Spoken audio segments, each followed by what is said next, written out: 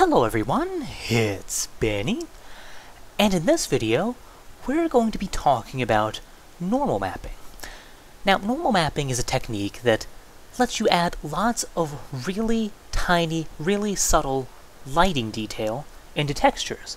So for instance, I got this scene right now, and it doesn't look terrible, but it's really bland and, it's just not that interesting. So, this is the before, and if we want to add in normal mapping, well,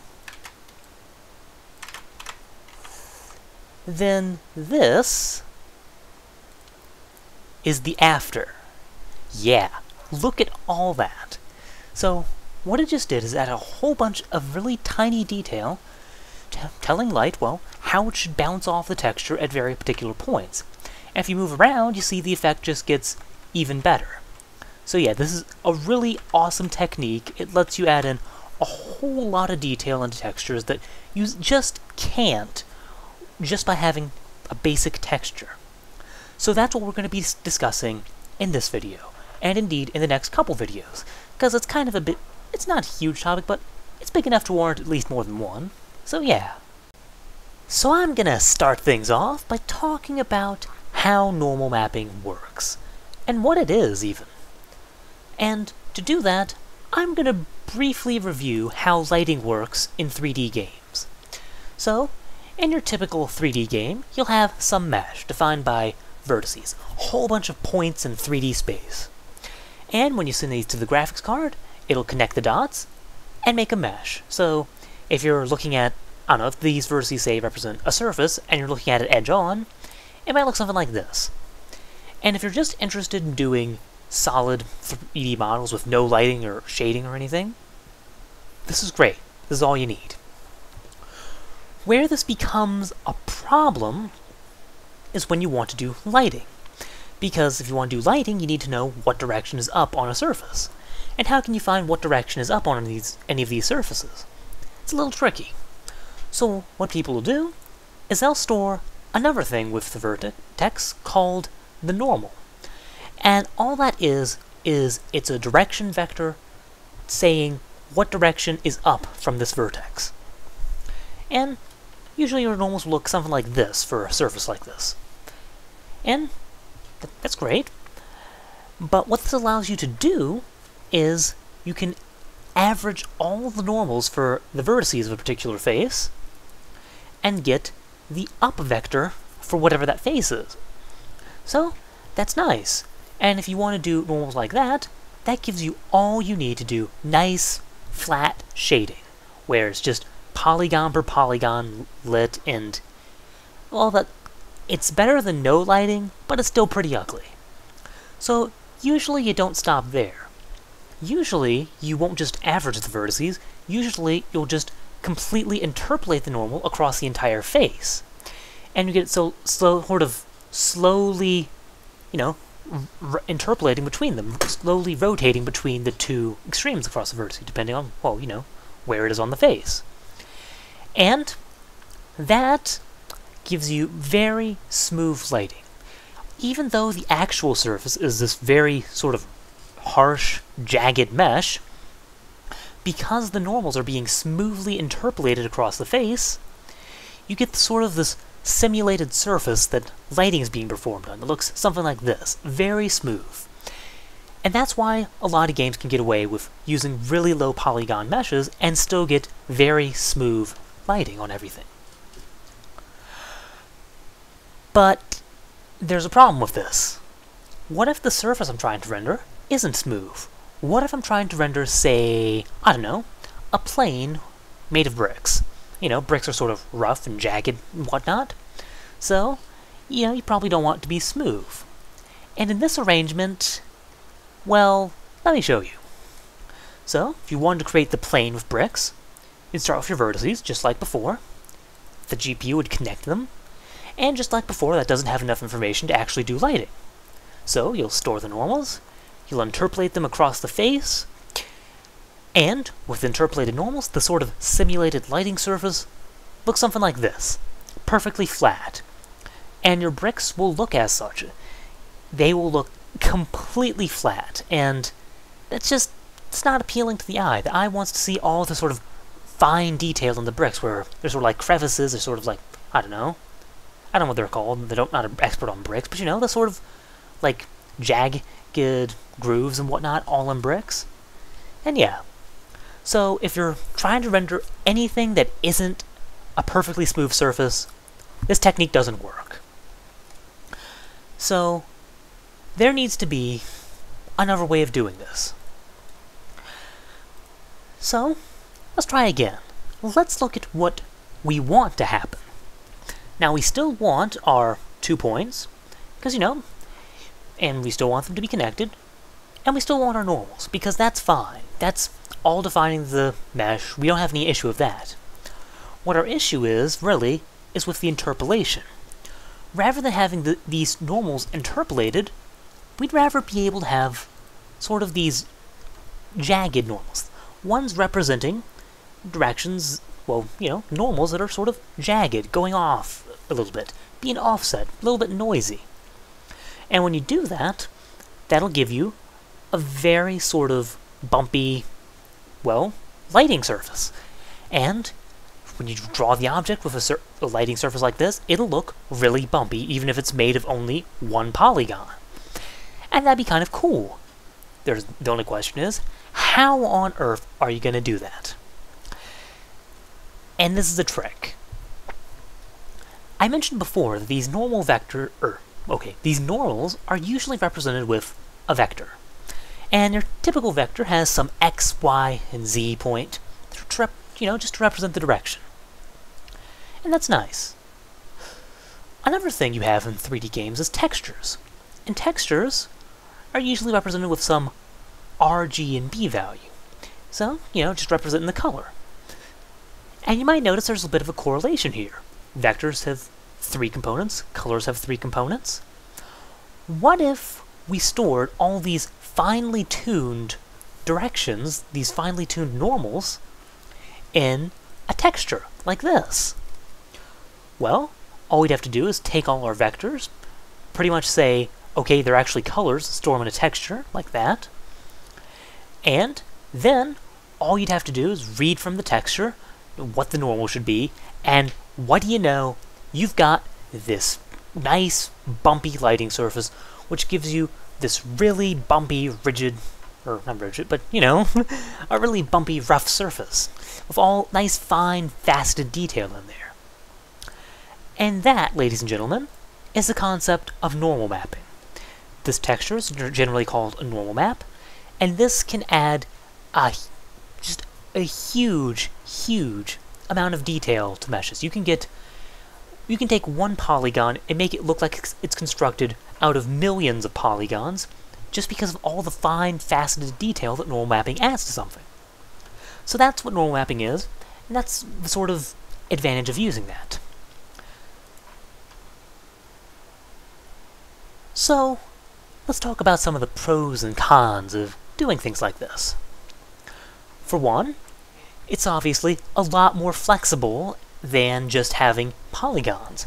If you want fine, faceted detail, you don't need millions and millions of polygons to do so. You can just make a texture, have one polygon for the primary surface shape, and you're done. So you have lots more flexibility and a lot more detail.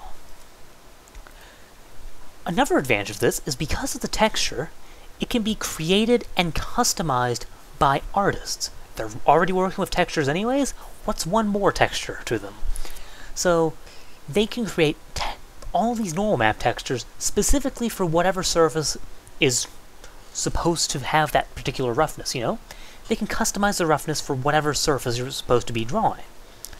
And that can get you some really, really good-looking materials when all that roughness detail is specifically designed for what you're trying to render. And of course, this is fast. It's just a texture lookup. GPUs are already really fast at texture lookup, so there's not that much to it. Very fast, very cheap, and adds tons of detail. Of course, there's a few disadvantages as well. Of course, because you're having more than one texture, you're going to need some extra memory. And you also need some extra memory for storing things in vertices. I'll talk about that in a moment. But yeah, if you're in a really heavily memory-constrained environment, it might be advising against this, but usually this isn't an issue. It's worth considering. This will increase your memory footprint, but in most cases this isn't much of an issue. But again, that depends on your case, and it's worth considering. Another really big disadvantage to this is that all the detail is flat. If you're drawing a plane with a brick texture on it, yeah, you'll have that fine faceted detail, but you can still tell it's a completely flat plane, just with a little bit of roughness to it. So you can't take, say, a flat plane and make it look like there's a huge mountain range coming out of it. Well, not usually anyways. So yeah, you're sort of limited to very fine, very small bumps and grooves in there. You can't make sort of, I don't know if you want to call it mid-level detail, things that are sort of between fine and broad detail. You can't really do anything except fine detail, I should say. So that's one disadvantage. Another disadvantage is that using normal mapping at all will cause some amount of performance overhead for every object in the scene. Even if you're drawing a million objects without normal mapping and one object with normal mapping, you'll still have a performance penalty for all those objects. And here's why. If you have code to do normal mapping, well, what about all the other objects?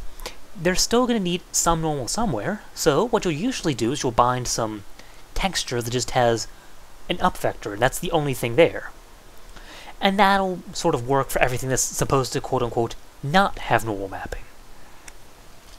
But that's still going to require all the calculations and whatnot involved with normal mapping, so yeah, this is going to cost more for every object, even if you're not using normal mapping on those objects. Alternatively, you can have two sets of shaders, one that does normal mapping and one that doesn't do normal mapping, and draw all the objects that don't use normal mapping with the shaders that, don't have normal mapping code in them, and that can save you a lot of this performance penalty, but you're still going to have a performance penalty in shader switching, so it doesn't go entirely away, but yeah. And as a note here, this isn't a big performance penalty at all. In 99.9% of the cases, this is completely irrelevant, but it's worth being aware of, especially if you're doing a lighting technique like forward rendering, where the light can sometimes require you to draw the scene many times in a single frame just to get all the lights in there. Because, well, this performance overhead is per object. If you're drawing all the objects 5 times, you're going to get 5 times the performance overhead of normal mapping. So, situations like that, this can matter, but usually it's not an issue. And yeah. So now that we've gone over normal mapping, now that you hopefully understand some of the pros and cons of it, and hopefully understand whether this technique's appropriate for whatever you're supposed to be doing, we can discuss some of the implementation details, some of the gotchas with this technique. And there's surprisingly few of them. If you understand how the technique works, that's pretty much letter for letter how it's implemented. There's really only one trick to it. And here's the thing. Let's say I have my vertices, have my plane, has my bump mapping, or has the normals, of course. And yeah, you got your plane. This is the same plane as before, has all the bump mapping and whatnot, and that's great. But what happens if I'm not rendering a flat plane? What happens if I'm rendering a plane like this, at sort of an angle? Well, the normal map's still specifying the exact same directions even at an angle. So if I tried putting all the normal mapped normals on here, they look something like this. And that's going to give you completely wrong lighting. This is obviously not the up direction of the surface. So this doesn't work. So let's try this again. We're going to need to do something to adjust the normal map so it fits the orientation of whatever object we're rendering. And here's sort of how this works. Right now we're specifying everything with vertices. And they have the normals to represent the up direction. And that's great. But what if we included something else? rather than just specifying the up direction, what if we also specified the right direction, the tangent? Well, if you know matrix math, you know you can do something really interesting here, because you can create a rotation matrix from an up and a right vector. So, see where I'm going with this? So if I store a tangent at every vertex, I can get a rotation matrix that represents the rotation needed to bring all the normal, well, I shouldn't say all the normal maps, but the normal map into the orientation of the plane. And that's exactly how this works. Just take the normal and the tangent, use it to create a rotation matrix, and then when you take your normal texture and you sample from it, you'll multiply whatever normal you sample by the rotation matrix to rotate it into the proper orientation. And after that, all the normals will be showing up in the correct orientation for the plane, and all's good in the world. And that's really the only trick to this. Everything else is just straightforward, letter for letter, exactly how the technique, well, is described, what it is. And there. And at this point, you really understand enough to go out and implement normal mapping on your own. You can go out, take your own rendering engine, and add in some normal mapping, and play around with it, see what you can achieve with it. But, if you'd like a little bit more detail into how implementing normal mapping works, I'm going to make a follow-up video on this, where I'm going to take an actual 3D game engine that doesn't have normal mapping, and I'm going to show you how you could add in normal mapping. And that'll give you an idea of how normal mapping actually is implemented in 3D game engines, and it'll give you some hints on how to implement it efficiently, and possibly a few of the more minor gotchas that can come along with implementing this. Not that there's that many, but hey, it's there. So, thank you, hope you enjoyed, hope you learned, and